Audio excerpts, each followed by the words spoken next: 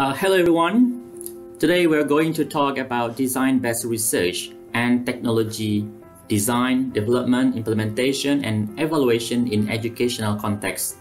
This video also covers several instructional design models that are commonly used in design-based research, such as ADDIE models. Well, what is design-based research? Design-based research, or DBR, is a methodology that aims to improve educational practices by developing and testing interventions in real-world settings, particularly those enhanced by technology. Unlike traditional research methods that often seek to produce generalizable knowledge, DBR focuses on practical and collaborative approaches aimed directly at improving educational settings through iterative testing and refinement. When and why to use DBR? You might wonder, when should I use DBR?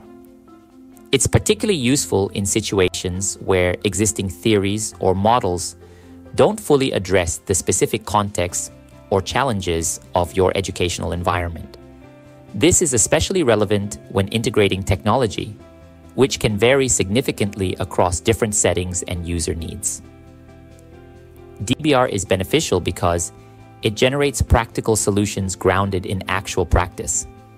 It promotes continuous improvement through iterative cycles.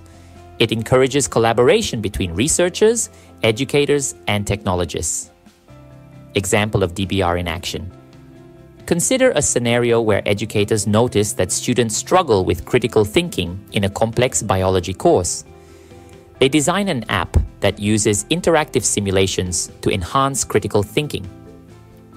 With DBR, they would initially pilot the app with a small group of students, gather feedback, and refine the app through several iterations.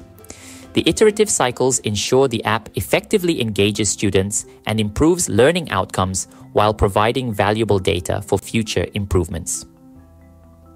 The role of technology in DBR. Technology plays a pivotal role in DBR by allowing researchers to create innovative educational tools, collect extensive data on user interactions and learning outcomes, rapidly iterate and improve upon educational interventions. Different types of instructional design models. Instructional design involves systematic processes to create effective educational experiences, often enhanced by technology.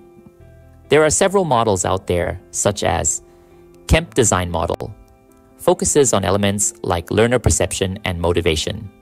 Morrison, Ross, and Kemp Model emphasizes the continuous feedback loop.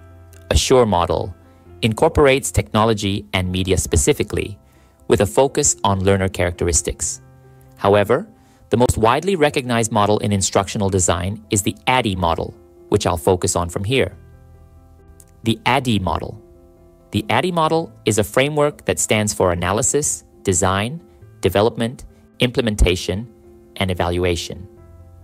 It's a foundational instructional design model that guides the entire process of creating effective educational programs, particularly those involving technology. 1. Analysis. Determine needs and goals. In the analysis phase, you identify the learning problem, the goals and objectives, the audience's needs, and any existing knowledge gaps. For example, if a company wants to train employees on new software, analyzing current proficiency levels and common challenges will inform the instructional design. 2. Design. Plan the instructional strategy. Design involves planning the instructional strategy and creating detailed outlines and storyboards. This phase includes deciding on content, exercises, methodologies, and assessment instruments. For instance, for the software training, you might create a storyboard mapping the user journey and interaction points within the training modules. 3. Development. Create the instructional materials. In this phase, all the actual content and materials are produced, often using technological tools.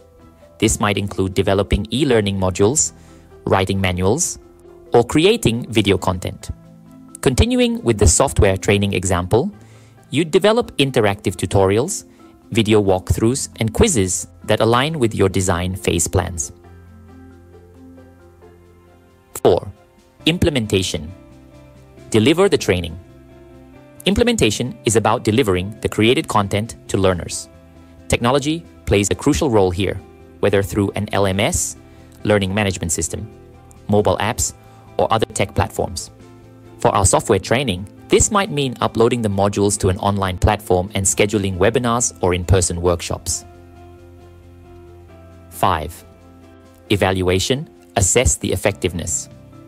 Evaluation happens in 2 stages: formative evaluation throughout the process and summative evaluation at the end. Technology enables the collection of extensive data on learner performance and engagement, helping to refine the instruction. For the software training, you'd gather feedback through surveys, measure understanding via quizzes, and possibly observe changes in workflow efficiency. Thank you for watching and see you in the next video.